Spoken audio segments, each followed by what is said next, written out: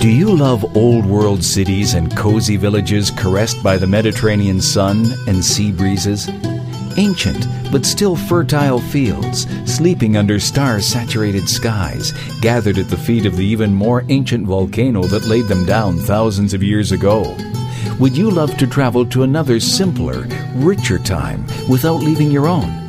Then you love Sicily. And if you enjoy a good love story, may I recommend to you The Reverse Immigrant by Alfred M. Zappola, a celebration of one man's love for a magnificent island, its people, and his own ancestry.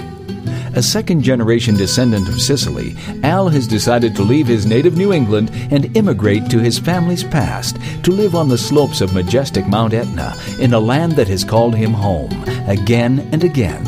A grandfather of four, a Boston law professor, and a dual American-Italian citizen, Al has spent the last few years trying to bring Sicily to America by importing award-winning Sicilian food and treasures and posting thousands of thoughts and remembrances of his adventures in Sicily on his popular blog.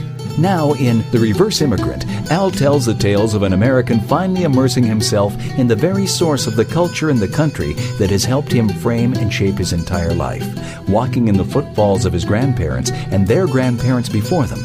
Take a lingering look through a window into a past that could be very much like yours and your family's, and read how one man finds his way home in an adventure many of us can only daydream about.